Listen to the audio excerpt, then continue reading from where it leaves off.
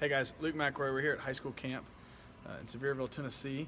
We've got a pretty impressive setup here, total of 9 LED screens if I'm not mistaken, and it's all mapped together except for the 2 side IMAGs.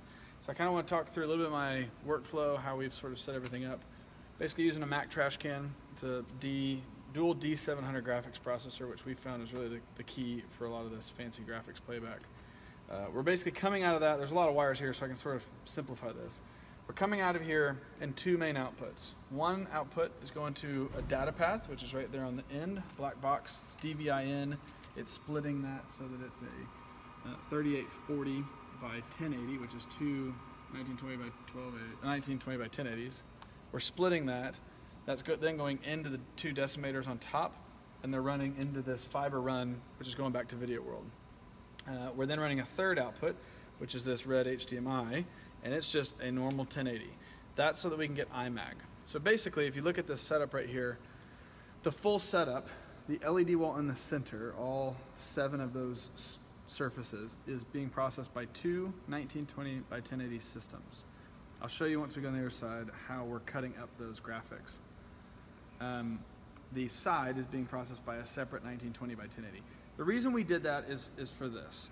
If we ever wanted to create any sort of high-end effect that we were doing on the center and match that on the sides, or we wanted to play a video that was playing on the center and the sides and we wanted them to be sync and timing, they need to come from the same source. Otherwise you're going to see frame delays, you're going to see different sort of technical issues that don't allow them to be played back smoothly. So on top, that's the basics. That's sort of how we're running this. All the content's being processed through Resolume. Most of the content is coming from TripleWideMedia.com and DXVLoops.com.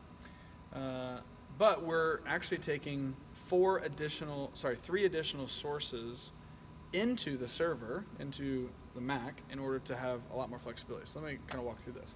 Right here, you'll see 2 Blackmagic mini recorders. I think I can tip this. They're kind of taped down. But all they really are SDI ins to Thunderbolt outs. The Thunderbolt then go into the Mac Pro, and this basically allows me to have 2 routable sources from the video switcher coming in as an input into the computer. Now what can I do with that? Here's exactly what I can do with that. I can create presets now utilizing cameras that are coming from the fly pack, and I can put them on that main LED wall. So I can make them black and white. I can put a mirror effect. I can have them pulse RGB shifts or any sort of thing. The flexibility is pretty endless. Then the third input, I'm using a Ultra Studio 4K. Now you may be asking, why are you using 2 mini recorders and 1 Ultra Studio 4K? It's because that's what we had. So there was no method to the madness. You could have used 3 Ultra Studio 4Ks if you have $3,000 laying around, or you could use 3 mini recorders. All you gotta do is have some way to get SDI into Thunderbolt to get into the Mac. So the Ultra Studio 4K, which is the second box right here, it's got SDI coming in as well. But what we're using that source for is our lighting guy over here has a video server built into his console.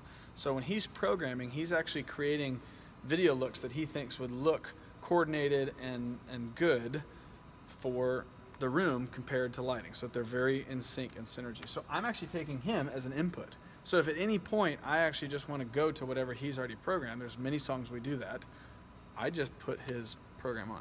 So that's some of the wiring on the back end. We're also just a couple of little tools we're using. We're actually doing audio out via HDMI embed so that it hits the record decks first, and then that's being split. Another little thing we're doing is this focus right here is another audio interface, and we're actually taking SMPTE timecode in.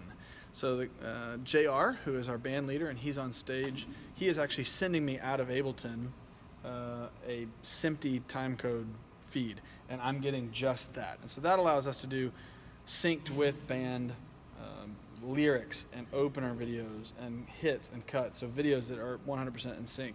And so if he all of a sudden jumps to a different part in the song, SMPTE timecode is going to follow that. So I'm now going to take you on the other side and I'll sort of show you the front interface.